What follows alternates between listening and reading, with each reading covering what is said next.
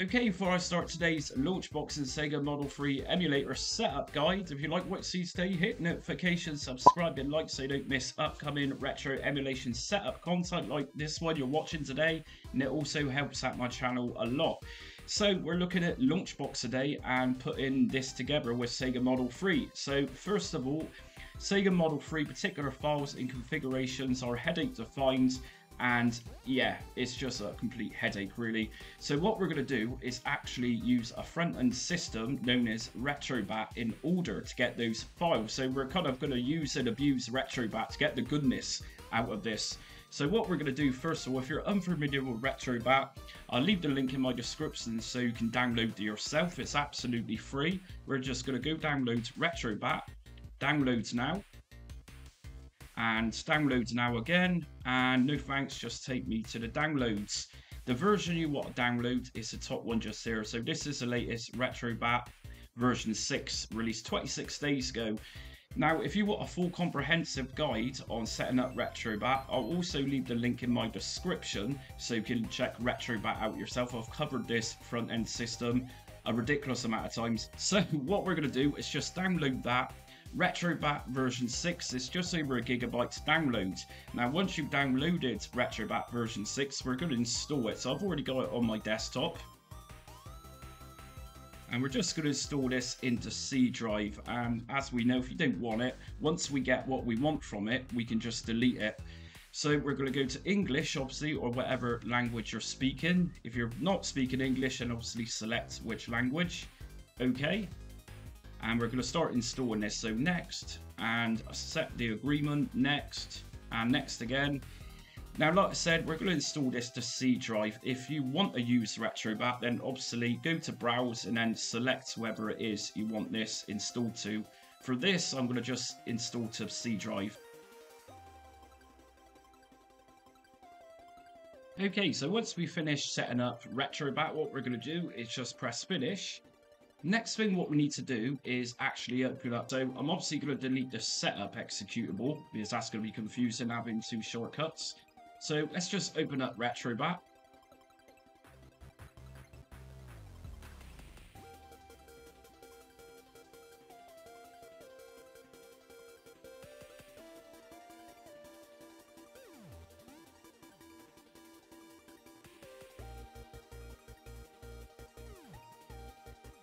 Okay, so we're now inside a RetroBat. What I'm going to do is just press on my D-pad to the left, or if you're using a keyboard, press on your left cursor.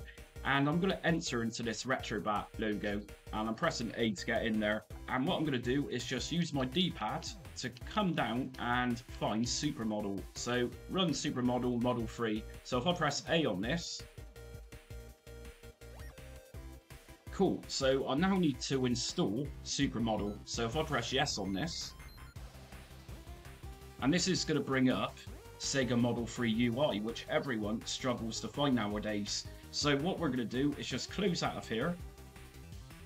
And if I just press start on my controller, if you're using a keyboard, press enter on this, and then just scroll down to quit. So what we're going to do next then is actually extract the emulator itself, which we just downloaded using RetroBat. So if I right click on that shortcut, open file location, we're going to go to the emulators folder, and from here we're just going to scroll down until we find Supermodel, and here it is. Now this is everything we just downloaded using RetroBat. If I right click and copy everything just there, and what I'm going to do next is just make a new folder on my desktop and just call this Supermodel. Now obviously if you're storing your emulators for use with Launchbox elsewhere, then obviously do this elsewhere. As long as it's connected through Launchbox, everything's going to be fine. So for this I'm going to just paste everything I've just copied from RetroBat into my Supermodel folder. So next thing I'm going to do is obviously open up Launchbox.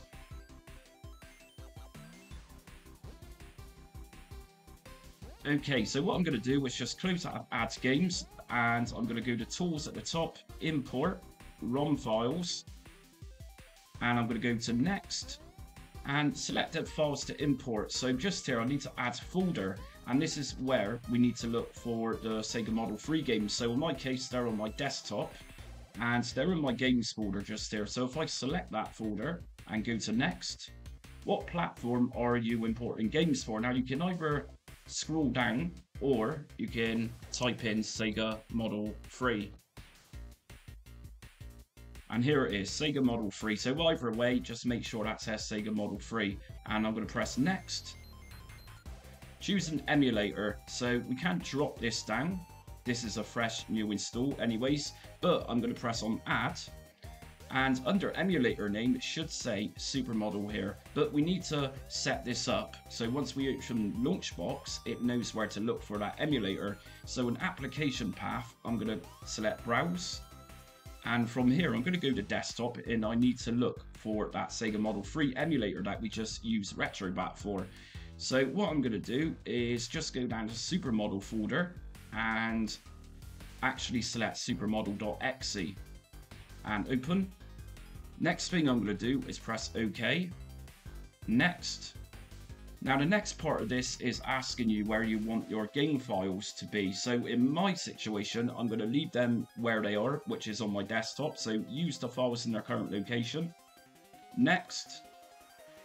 Now because I'm a big box user as well as emuMovies user, which is a paid subscription, if you want the full experience with this inside of Big Box, I suggest check all. So everything is going to download in terms of artwork and press next.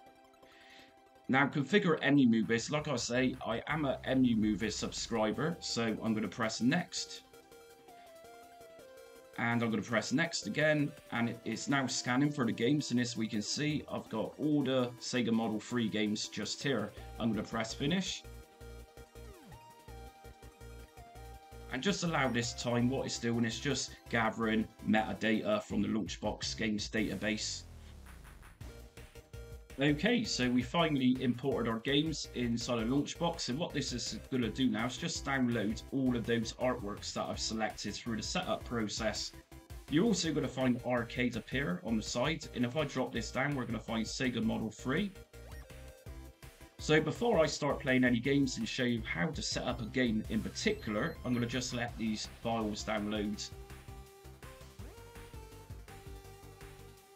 Okay, so we've downloaded the artwork, and if I just go to image group, I can actually select 3D boxes from here, and different pieces of art is going to be missing. So really, if this is your case, then just go to image group and you'll be able to find different artworks here, such as marquees, for example. But anyways, this is Model 3 now imported. So what I'm going to do is actually boot up a game, and one of my favorite games for this system is Scud Race. So if I select Scud Race, so I'm going to boot up my game Scud Racer, and certain Sega Model 3 games need configuring. So by pressing number 6 on my keyboard, this is going to bring us into test menu, and your digit 5 on your keyboard is going to move the arrow so we can go inside certain settings. So for this particular game, which is Scud Race, what I need to do is just go down to game assignments, and I'm going to use my number 5 key to go to link ID, and by pressing number 6, I'm going to use single on this. If I press 5 again to go to exit, and 6 to exit out, and 5, and 6 to exit out again.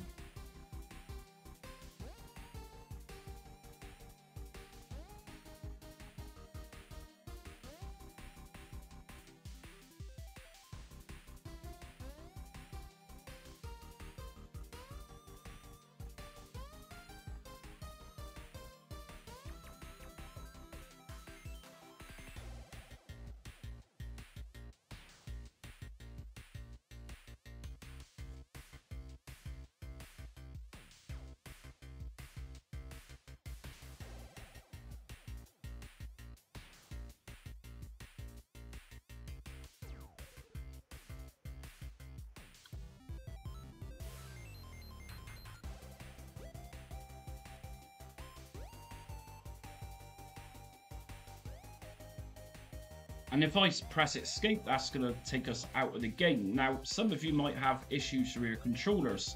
So let's just close down Launchbox and actually go into the Supermodel emulator itself. So we've got Supermodel 3 UI, which is the purpose of this video, part of it anyways. So we're going to just open this. And very easily we can go over to control, and from control, if you're having issues with your controller not reading when you're trying to play a game, input system, you might want to try D input or raw input. For me, X input works fine. Now, if you want to map out your controller, if we just go to config,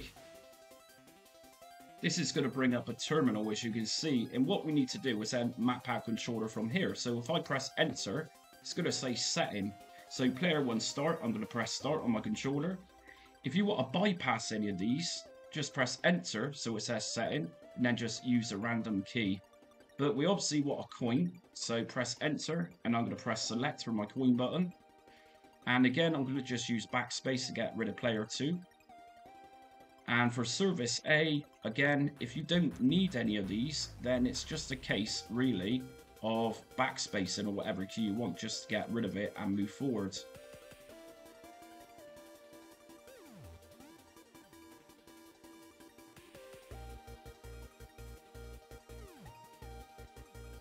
So obviously, if you're using a player 2, then you're going to need to plug in a different controller, which is going to work for player 2.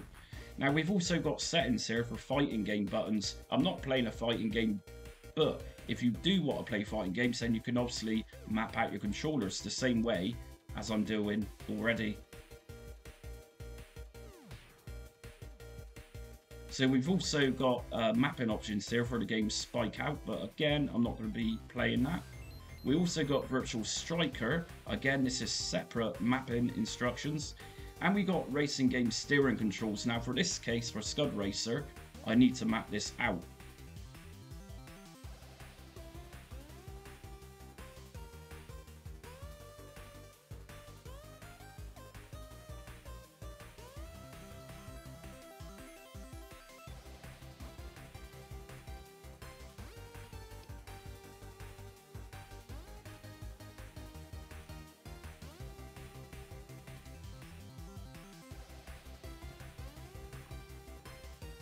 So once you're done, we can just close this down.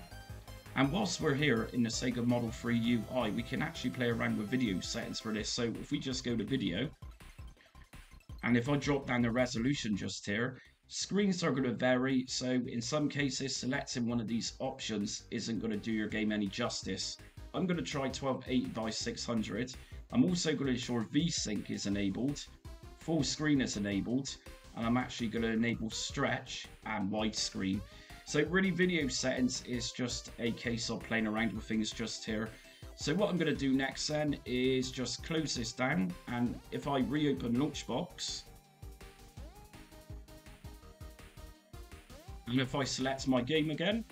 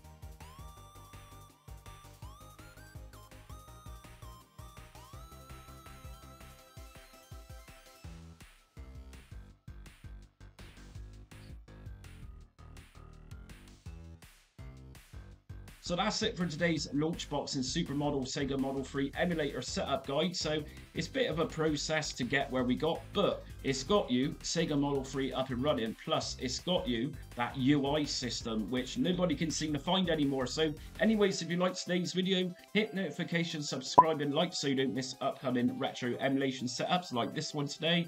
Also check me out on social media. I'm on Facebook, Instagram, Twitter and TikTok. But until next time, stay retro.